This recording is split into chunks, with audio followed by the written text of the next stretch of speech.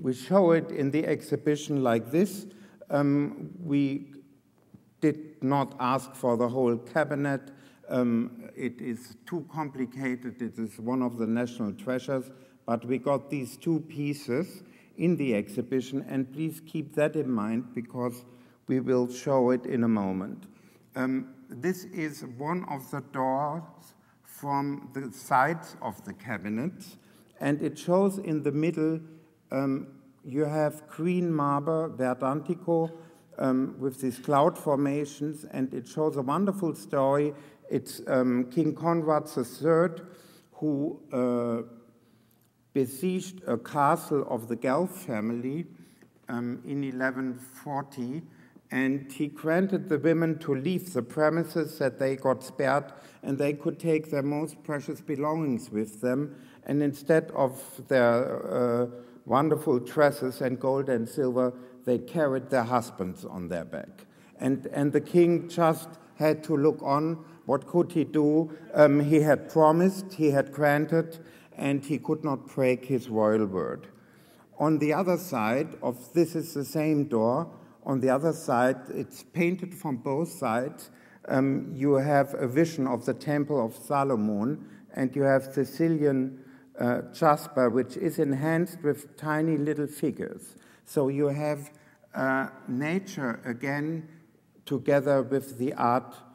And when you open this piece, it's a fall front that comes down. You see inside doors and drawers, and some of them are really decorated with Florentine mosaic. So you see the interaction, how the Florentine models and materials were used in the north across the Alpine mountain. A very nice example is the slab, the pull-out slab of the piece that we have upstairs. And here you have the so-called Paesina marble. It's from geological deformations. You get this kind of look. This is all made by nature. And it looks like the cliffs of a rocky coast, or it looks like ruins. Sometimes it's also called ruin marble. And these stringations look like waves, like the ocean. And so here this was used for the background and then enhanced again by painting. The connection to Italy is interesting because this is a table in the Munich residence. It is first documented there in 1586. It is ebony inlaid with hardstone and came from Florence. And if you look at these motifs, you see how close this is.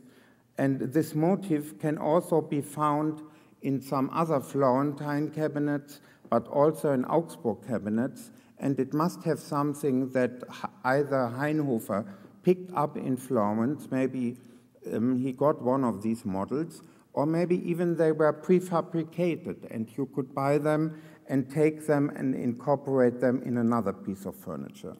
The back of the piece uses these kind of wave formations, and you have the story of Jonas and the whale, where here he gets thrown overboard and the whale is about to swallow him up.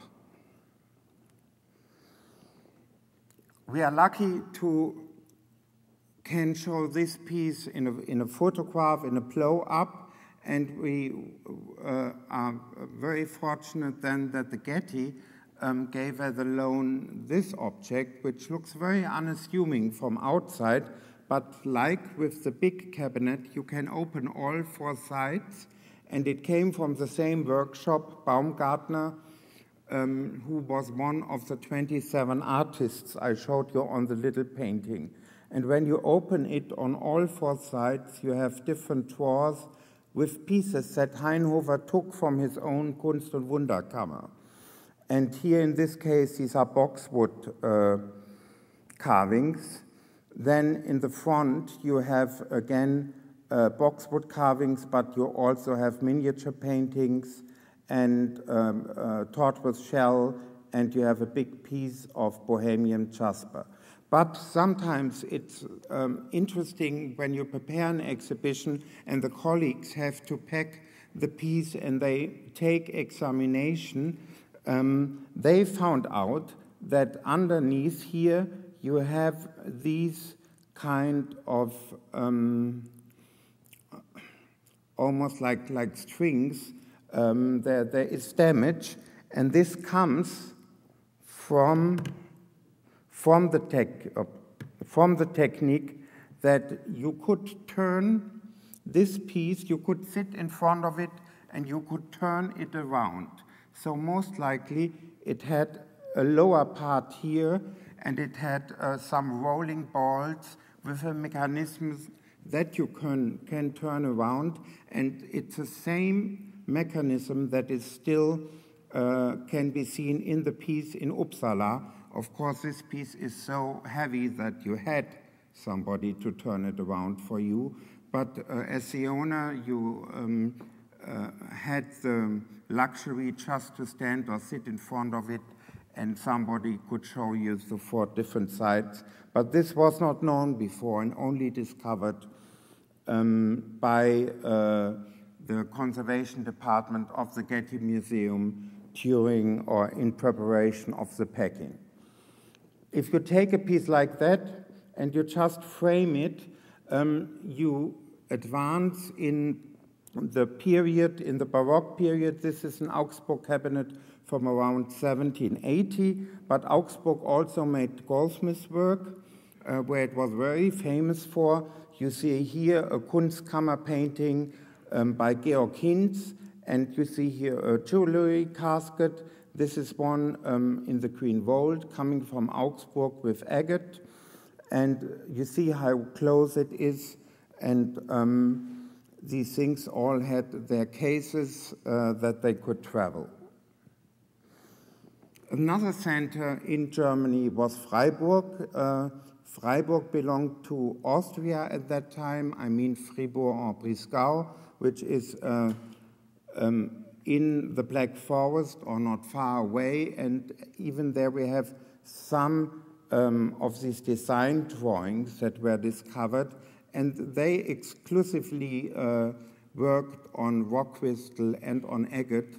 And we have this piece in our collection, which used to be a cup, but then later it became this hook that you can close it and you can seal it. And I think this was the period when it was used as a reliquary, because reliquaries always had to be sealed with this seal of the bishop for authenticity, which is very often a big question. There was another region in Germany. At the time, it was Ida and Oberstein, 2 small villages, like 80 miles south of Frankfurt, southwest of Frankfurt. Today, it's one city, but there were very, very rich stone findings. And these are 2 wings. And you can lift up the upper part, you can open it and set in these different kinds of stones. And there are 3 tablets of it, and I urge you to go through the exhibition to look at them. Here is one, you see how thin they are. And there are 49, and for 49 days you could change the color of your stone. And the clue is that the piece was made for an elector and archbishop of Trier, so he must have been very fashionable for the period.